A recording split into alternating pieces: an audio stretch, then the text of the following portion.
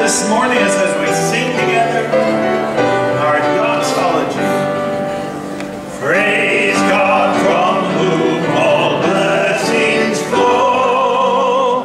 Praise Him, all creatures here below. Praise Him above the heavenly host. Praise Father, Son, and Holy Ghost.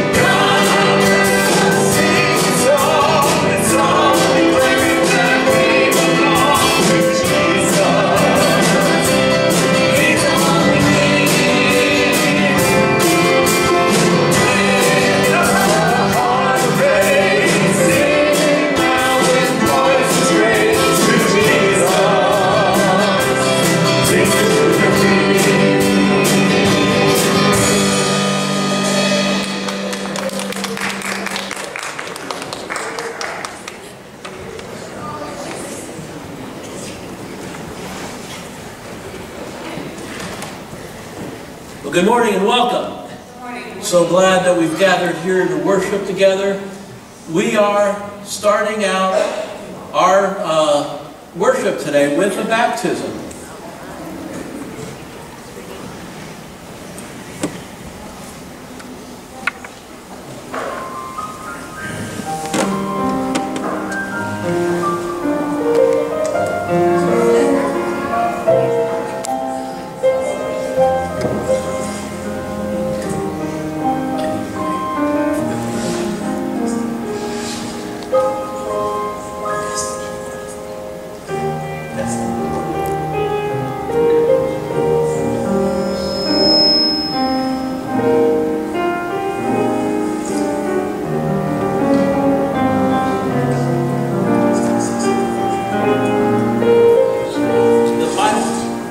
The Bible tells us all authority in heaven and on earth are given to me, given to Jesus. Therefore, go and make disciples, baptizing them in the name of the Father and of the Son and of the Holy Spirit, teaching them to obey everything I have commanded you.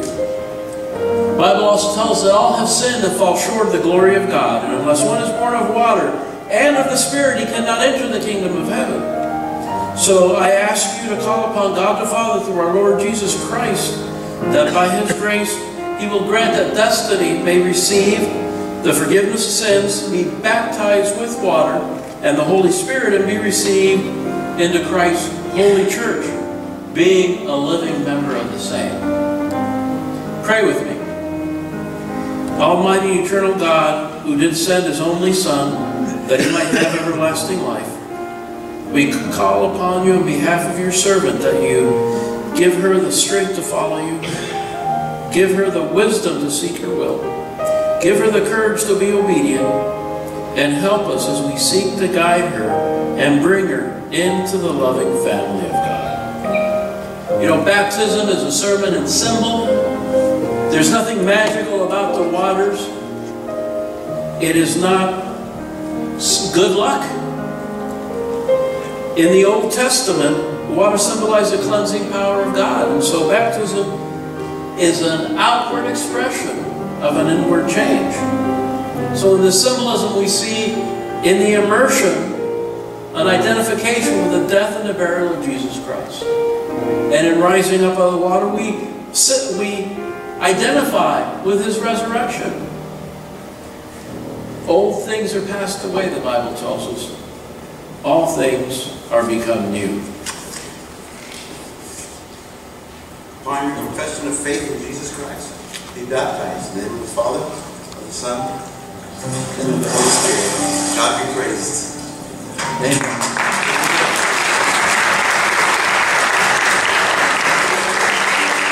Pray with me. Father, thank you so much for allowing us to gather together and worship.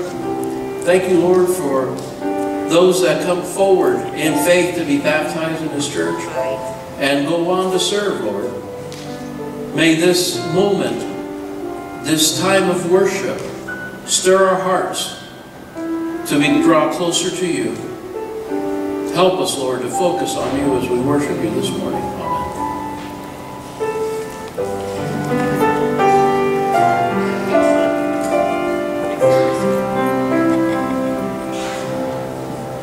Would you stand once again as we join together and as we celebrate and we worship our King at this time.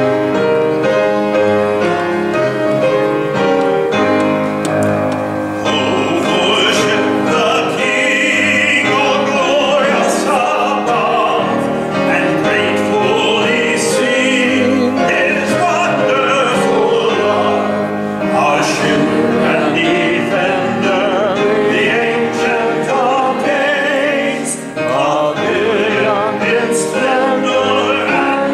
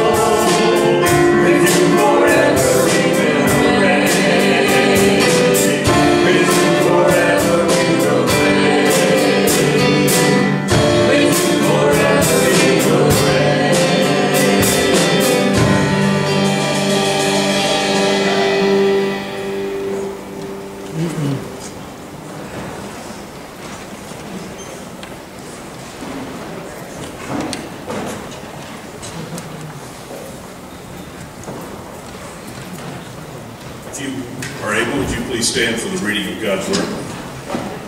Good morning, church. This morning I'm reading from Luke chapter 3, verses 7 to 14.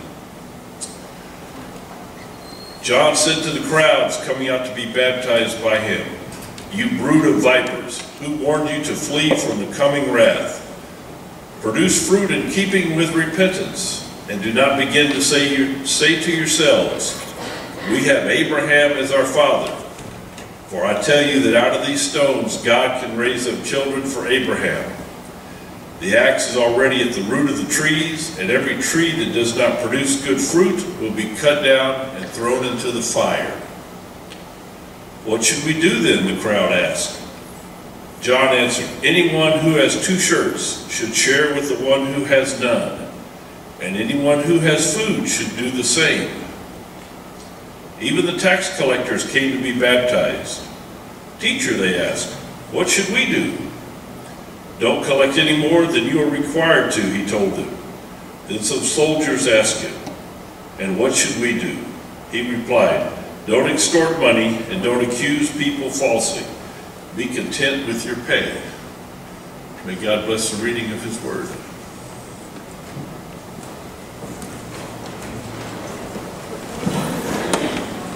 Are you ready?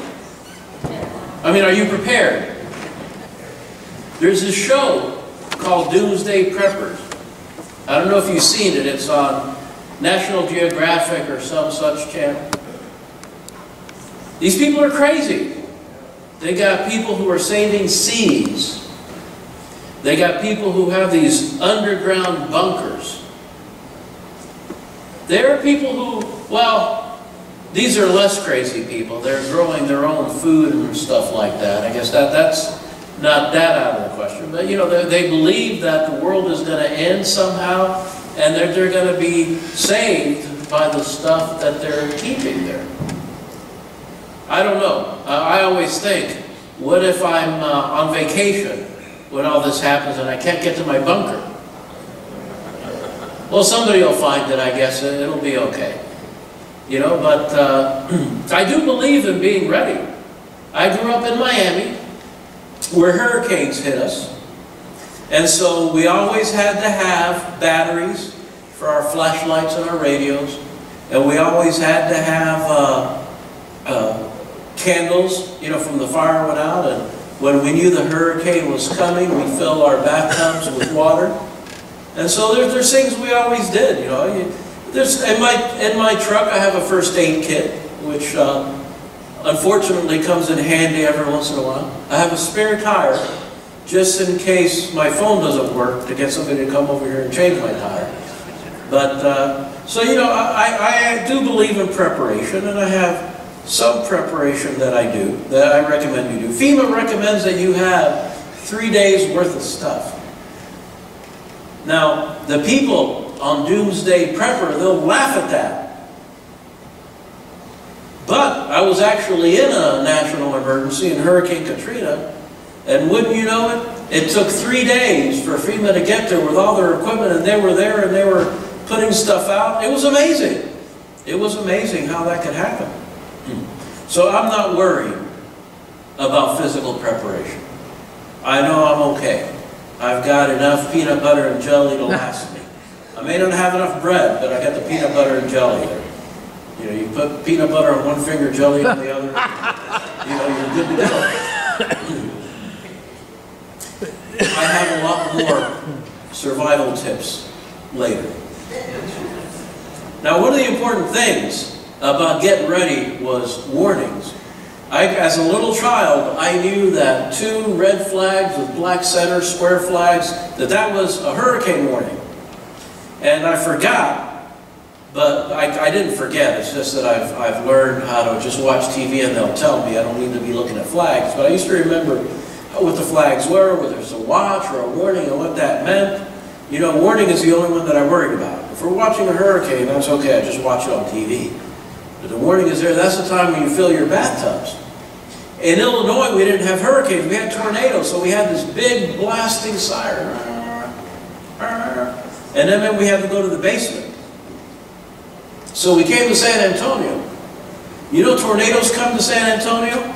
and we don't have a basement, Tracy and I are in a panic. We're always prepared for everything, and we don't know where we're going to go. When we found out, you go under the stairs. You know, even in Illinois, we were supposed to go in the basement. You would go under the stairs. That would be the safest place, in the basement. Dylan, you know, when he was very little, Tracy taught him, you know, if the tornado hits the house, we go under the stairs.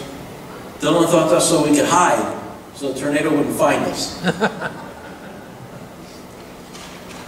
But warnings are important. But the reality is, when we may not get a warning. But we're getting a warning now. John the Baptist is warning us. John the Baptist is preparing the way for the Lord. He's telling us to prepare our hearts.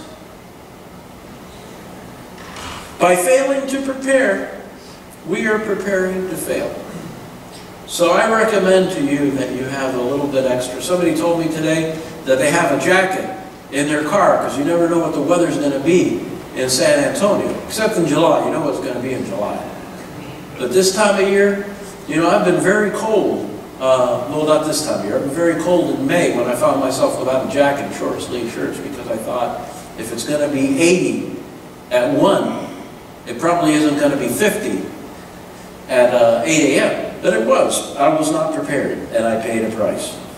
Not a heavy price. I just got a little cold. John doesn't tell people to prepare their things or their bodies. He tells them to prepare their hearts. Prepare your heart for the coming storm. Some folks in John's day believed that their status would save them. They were God's chosen people. They followed the rules. They believed that they were safe. But John said that they were not bearing good fruit.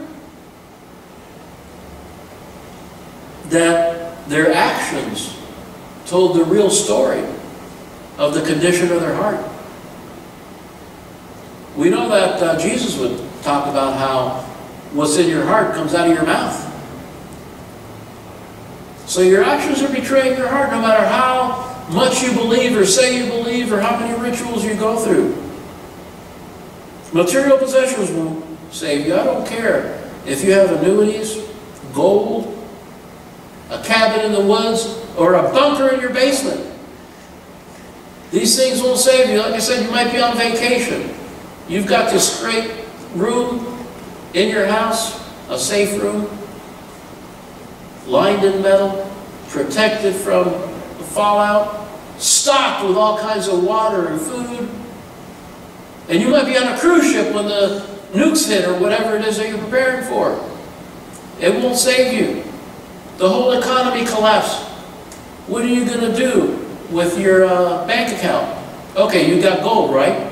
What are you going to do with that gold? You can't eat it. And I'm sure that people who have food might trade their food for your gold or your silver coins or something, maybe. But there's going to come a time when they're going to have all the silver and they're going to realize that you can't eat silver. So your material stuff's not going to save you. And you can't take it with you either. Now, I'm not saying clean out your bank account. I'm not saying that. You want to have a bank account. You want to be prepared financially, but don't rely on that for your salvation. You know, the richest man in town died, and the reporter came and asked his lawyer, how much did he leave? The lawyer said, all of it. We're not going to take it with us. Religious rituals aren't going to save you either. I know that we have this tradition in Baptist churches particularly, where you walk down the aisle and you go in the water. Those things are important, but salvation is in Jesus Christ, not in the ritual itself. We're not going to be saved by rituals. We're not going to be saved. We are saved by faith. And even that's not ourselves. It is a gift from God. So we need to prepare our hearts for the coming storm. We prepare by practicing compassion, John will tell us. The crowds asked John, what should I do? He said, whoever has 2 tunics, share with him who has none. Whoever has food, do likewise. We prepare by sharing the things that God has blessed us with, by blessing others with these things. God owns everything. Everything. We're simply stewards of His possessions. If we have more than we need, I believe it's so we can exercise generosity towards another person. You know, there's no lack of food or basic supplies in the world. There is not. There's no such thing as famine the way there was once famine. Famine is regionalized. There may be no food in Ethiopia, but there's plenty of food in Russia, plenty of food in America, plenty of food all around. It's just a matter of distribution and getting it there. So hunger in the world is not a sin in and of itself. The greed is, and the lack of distribution is. In Somalia, you probably saw the movie Black Hawk Down. We have all this food coming in there in little boxes, you know, peanut butter and jelly with bread. It's all going to this country. And the warlords step in and seize the food. They say that food belongs to the warlord, and he decides who eats and who doesn't. That is the sin of the world, not the fact that there's hunger. The food was there. It's just somebody was preventing the people who needed it from getting it. We have a distribution problem. But it's not even that drastic. Maybe we have things that we don't need that we're not sharing. If you have 2 coats, share with one who doesn't have a coat. You know, we used to make fun of women because they would have all these shoes, right? Different shoes to match different outfits, and we thought that was so wasteful.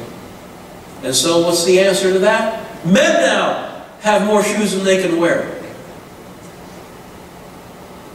Well, men are more practical. I mean, I have shoes that I walk in, shoes that I run in, and we have shoes for tennis. You know, that's different. If you play football, you have like 5 different pairs of cleats depending on the weather. But seriously, we have an abundance. Now, forgive me, football players out there. I know you need these shoes. Those are your tools. And sometimes we have different shoes because they're our tools. But we certainly have more in our closets that we're going to use. You know,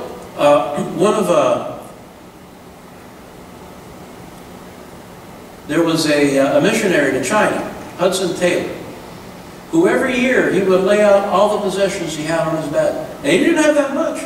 And if he saw something he hadn't been using in a year, he would give it away because he figured he was keeping it for somebody who needed it. He didn't need it. Now I know this is hard because I am that guy. I'm the one that has all those pieces of wood because I might need them someday. And screws and bolts and stuff like that. Sometimes we have stuff like that, sometimes we do use it. But if we have something that we know we're not going to use, and by the way, I needed some of those nuts and bolts I was saving and I couldn't find where I put them. That's me. So sometimes even when we try to keep stuff, it doesn't help us. But there's no security in it. When Hudson Taylor gave away something that he wasn't using, he did that in the knowledge that if he needed it, God would provide. God would provide. Helping the poor with our excess possessions, even with our sacrificial possessions, shouldn't be just, you know, sometimes we might need to give that person our only coat. That goes all the way back to the Old Testament. In Leviticus it says, when you reap the harvest of your land, do not reap to the very edges of your field or gather the gleanings of your harvest. Do not go over your vineyard a second time or pick up the grapes that have fallen. Leave them on the floor for the poor and the foreigner. I am the Lord your God. We always seem to have more than we need. This is, yesterday, I was at a teaching on the book of Titus. I was part of a team teaching situation. And one of the teachers talked about margins. I'm a strong believer in marginal time. I don't want to make my appointments one after another because I don't want to rush out of something and say, look, I got to go, I don't have time. And I also don't want to get on the highway and be rushing to my appointment and get into an accident. So I always believe in marginal time. That is a way to control your blood pressure. But he talked about marginal money. He talked about setting aside money so that you can by setting aside marginal time and marginal finances, you can be a blessing to another person. Now, God blesses us differently in terms of finances. Some will have more money than others, and a lot of it has to do with how old you are and what place you are in life. But everybody has a little bit that they can keep aside. We don't have to spend every penny that we have. I know some of that's hot, right? It starts burning a hole in your pocket. You know, that's not true. And if it is, well, get yourself a little coin purse, and that'll protect your pocket. But we don't have to spend every penny. We don't have to use up every bit of our time. Slow down. Have marginal time so you can bless others. God is the one who provides. And if you have a need that God is blessing, He will resupply you. So we prepare our hearts by practicing compassion. We also prepare our hearts by practicing honesty. You know, it's amazing to me that there were tax collectors who came to John the Baptist. And the tax collectors who came to be baptized said, "What shall we do?" And he said, "Collect no more than you are authorized to do." This is a strange thing. You all know about tax collectors, right? Back in the Roman times. They collected taxes for the Roman government, and they needed to collect a quota, but they were allowed to keep everything extra they collected, a fee. We see that all the time. You go take out a loan, and you have to pay the loan back. You got to pay the interest back. And then they got these fees that you got to pay too. They have many ways of getting you. The way the Roman tax collectors would get you is by charging you as much as they can get away with. It's amazing. John is not saying, "Hey, don't be a tax collector, you collaborator. You're just helping the Romans. You're paying for that army that's occupying us." He didn't say that. He didn't say, "Work for free." He didn't say, "Quit your job." He didn't say, "Keep your job but work for free, don't collect fees." He said, "Do not collect more fees than you ought to." It's expected that you're going to collect a fee. By the way, I know some of you are thinking, "Man, I'd like to be one of the Roman tax collectors." Wow.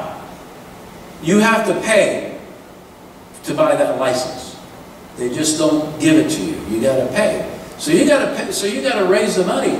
You probably had to borrow money. So it was a business. And John is not telling them, "Hey, just be honest," is what he's telling them. Collect your fees. Honesty was the key here. Nothing else. Not politics. Honesty.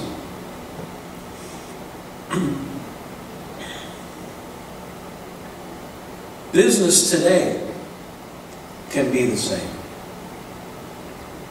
You can pad your bills. You can agree with someone for a certain price, and then once the agreement is made, when you give them the bill, there's a couple of fees. Now I know the cable company. Everybody hates the cable company. It's like the tax collectors of today. They will give you, you're going to get your cable for $100 a month. What a bargain, right? But then when you look, there's this tax and that fee and the other fee, and all those are on us. When you think about it, the taxes, they're not pocketing taxes, but they're not telling you. So you got to be careful. Is that dishonest? I'm not sure. The most honest thing I could tell you would be how much it's going to cost out of your pocket. Not try to lure you in with $100 a month. Sometimes unnecessary work is done. You know, you're working on somebody's car and they need this fixed. And you know, you upsell them. Okay, I'm going to fix this, that, and the other thing. But it's not upselling if they don't know that you're doing it and they don't need it. You know, you walk into McDonald's and you're going to buy a burger and they want to say, "You want fries with that? How about a drink?" That's called upselling. That's honest and open, sort of, I guess. They've certainly trained us to have fries with our burgers. You know, you don't have to do that. I don't know if you knew that. There's no law. But we want it. But sometimes where it's wrong, where it's dishonest, is where you're getting sold things that you didn't need, didn't want, didn't ask for.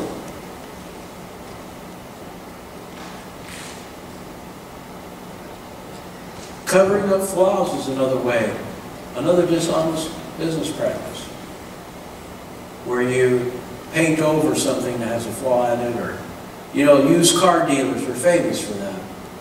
You go into a used car dealership, and especially when the cars are kind of cheap, and there was all kinds of tricks that people used to do. I don't know if they work anymore. I mean, everybody knows, hopefully everybody knows the tricks. Just have your car checked out by a mechanic. You can't go wrong that well. I hope you can't go wrong that way. What we need to do in our business practices is be open and honest and not try to take a shortcut. I mean, let's face it, we're not going to become millionaires by lying about the condition of our car, or by padding the bills, or by trying to get money that doesn't belong to us.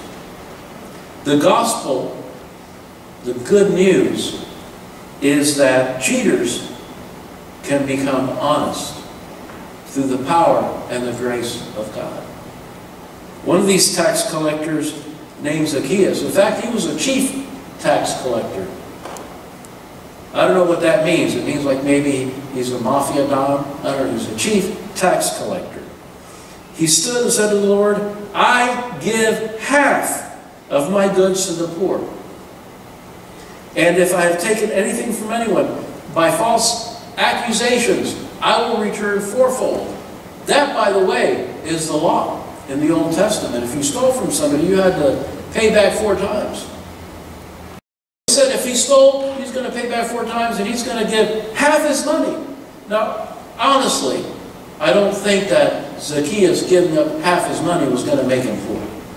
He probably had plenty of money. But instead of hoarding it, he's going to share it with everybody. And you know what Jesus said? He said, today salvation has come into this house. This turning of the heart was proven financially. Zacchaeus' heart was turned, and he proved it by giving money to the poor. Today salvation has come into this house. So we prepare through compassion. We prepare our hearts by being honest. And we prepare our hearts by not abusing our power. The soldiers also asked him, and what shall we do? And he said to them, do not extort money from anyone by threats or false accusation. Be content with your wages. Again, isn't this amazing? He didn't tell the soldiers, hey, put down your arms. That's a terrible way to make a living. Put down your arms. He didn't tell them that. He told them not to be dishonest, not to abuse their power. You know, everyone has a level of power over somebody else. I don't care who you are. You walk into a fast food place, and you have power over the people behind the counter. You can be as abusive as you want to them, and they'll be nice to you, they'll be kind to you, as long as you leave your money. Doesn't mean that you're not hurting their feelings. Everybody has power over somebody. I remember this one guy, he was really having a bad day at work. You know, the boss was a real jerk, always demanding things of him, always treating him badly. He comes home, all dejected. His wife, she tries to comfort him and said, oh, honey, you may be at the bottom of the totem pole at work, but here you're second in command.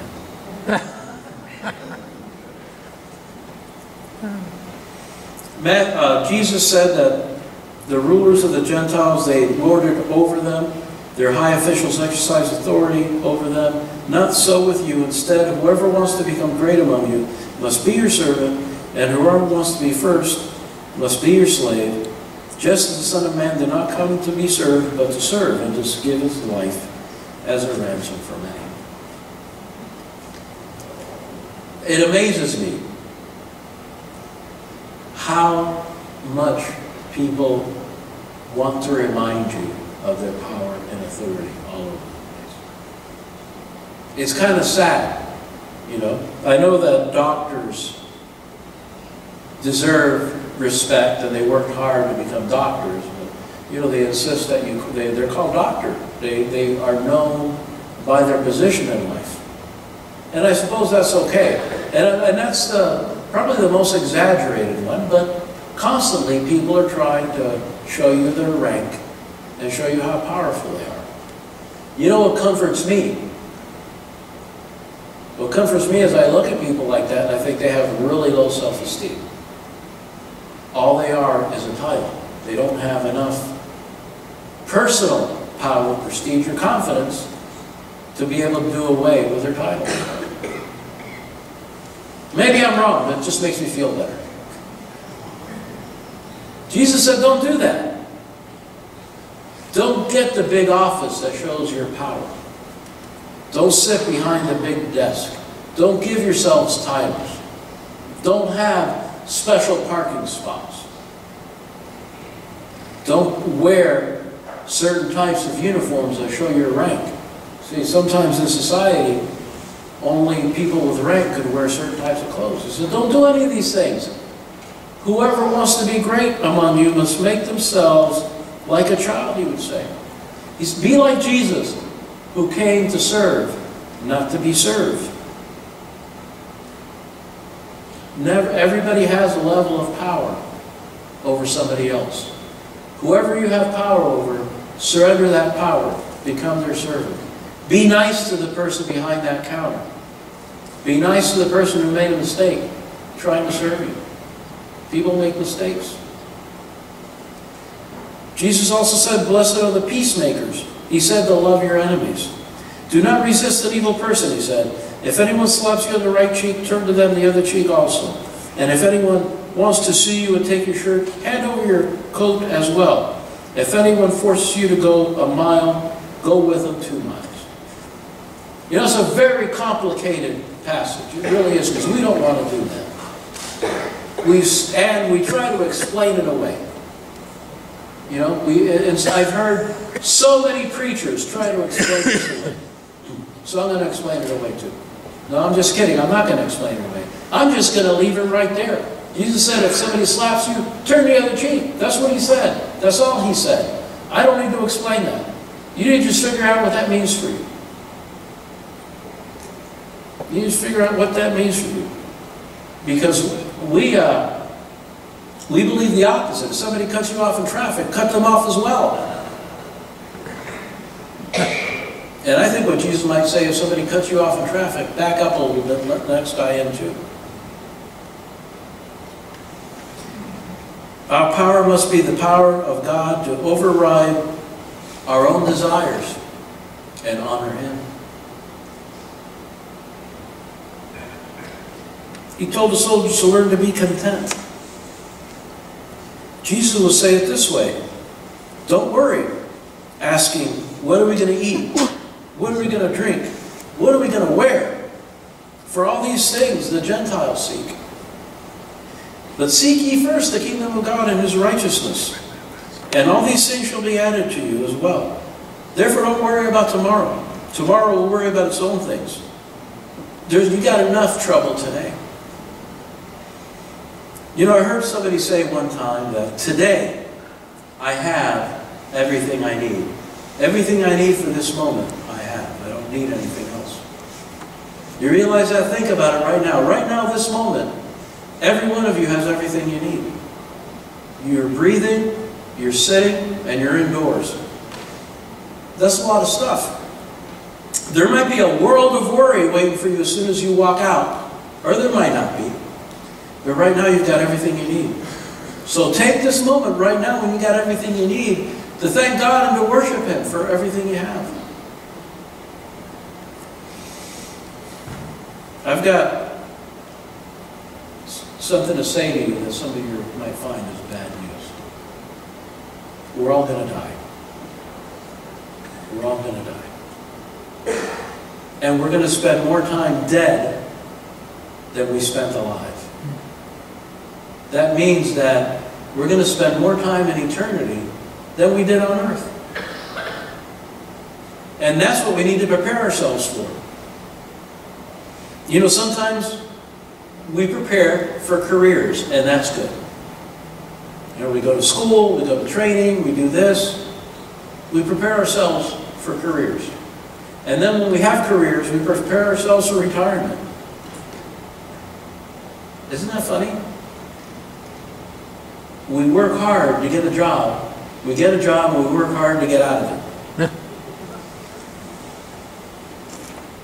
Those are good things to prepare for. Put money aside for retirement. The younger you are, even a little bit of money that you put away is going to turn into a fabulous amount of money. Assuming, you know, America's still here, yada, yada, yada. I'm assuming America's going to still be here. But we are going to spend all of our time in eternity. And that's what we need to prepare ourselves for. And Jesus is coming. In this passage here, John the Baptist is telling people to prepare. Prepare by being compassionate. Prepare by being honest. Prepare by being gentle and not abusive. I think Jesus would come later, and I think he would say it better. He said, "Do unto others as you would have them do unto you." He would also say that love the Lord your God with all your heart, soul, and mind, and your neighbors yourself. This is what the gospel, this is what the law and the prophets are all about. Imagine that. Imagine if you were doing unto others the way you would have them to do. We wouldn't need anything else. We'd be ready. We'd be prepared. We're going to listen to another song of worship now. This is an opportunity for you to pull out your communication card here and share with us what God is telling you. And put it in the offering plate when it comes by later.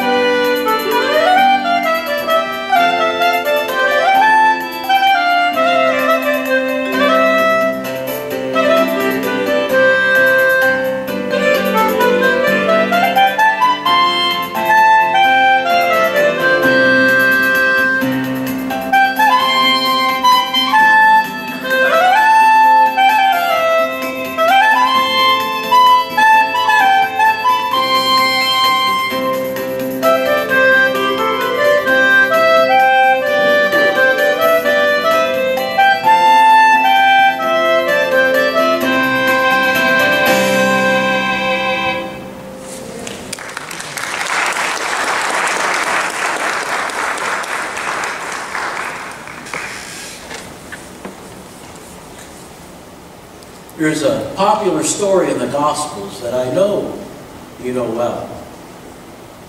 There was a bunch of people gathered in a field listening to Jesus speak. It went long and it was getting near supper time. And the disciples were concerned that the people were going to go hungry and they didn't know what to do. They were very concerned. They figured, you know, we need to quit early, let the people go find food. All these people, where are they going to find food? You know, there was no food courts at the mall, which is, by the way, where a large group of people like that can all get food. But, you know, one of the disciples, for some reason, you know, I don't know, he got a little boy's lunch, some fish and some bread, just one person's worth of food. And he presented it to Jesus. This is all I could find. It is amazing to me because I don't know what I would have done. I would have said, kid, that's not going to be enough. And I would have just gone to Jesus empty-handed. But Andrew brings this offering, a tiny offering to Jesus. You know, Jesus was never worried. No, Jesus ever worried about anything. He knew what was going to happen. He knew what he could do. He knew the possibilities. And so he took that amount of food and he blessed it and it multiplied. And there were 12 baskets full of food left after the multitudes were fed. There's multiple miracles here. We need to understand that a little is a lot in God's hands. We need to understand that He is the one that's in charge and He's taking care of these things. God fed those people, but He used the little boy's lunch to do so. He used the faith of Andrew, who thought Jesus can do something about this. God has multiplied your tithes and offerings in this church in so many ways, even in ways that there have been an abundance. There's always been an abundance for us. For some reason, the way God has worked with us is He would give us a lot of money up front. Then the air conditioner would break. I'm very grateful for that. I don't know why, because He could have done it the other way. The air conditioning breaks, we pray, and He gives us some money. He could have done it the other way, but He did. He chose to give us the money first. So that's why I know whenever there's a flood of funds that come in for some reason or another, I know what's going to break. Actually, I'm saying that now, but what I really say is, how is God going to have us to use this? So as we collect these tithes and offerings now, I want you to know that God is going to multiply them, and He's got a purpose for that. And we are very good at looking for God's purposes and joining Him in His work. Pray with me. Father, may these offerings that we bring to You today be pleasing in Your sight. Receive them, Lord, from the cheerful hearts that are giving them. And help us, Lord, to continue to be a light in this community and around the world. For this we pray in the precious name of Jesus. Amen.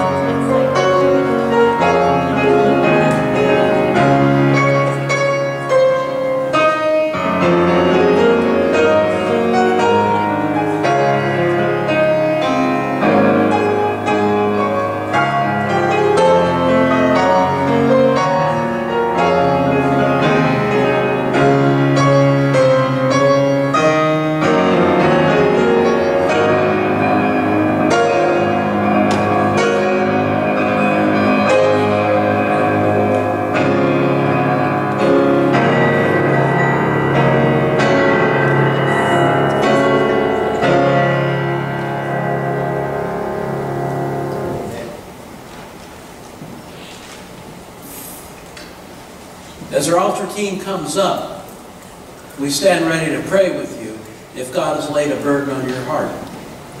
Perhaps you want God to give you some insight.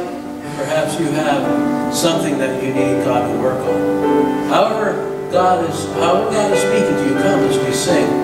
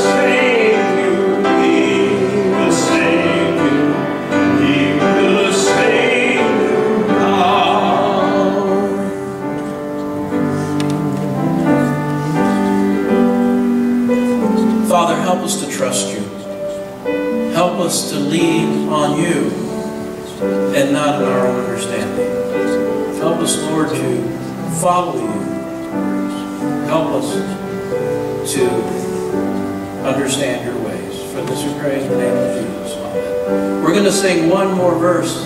Come if God is calling you.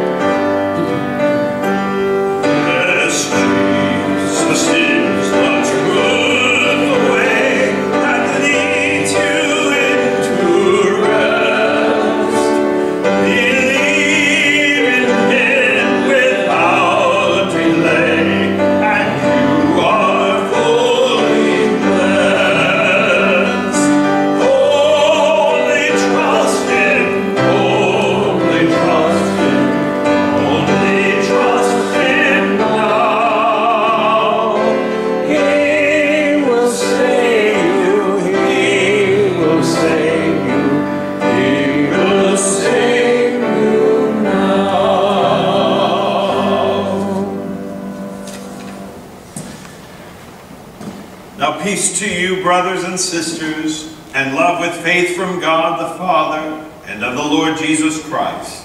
Grace to you who love our Lord Jesus Christ with an undying love. Go with God this day.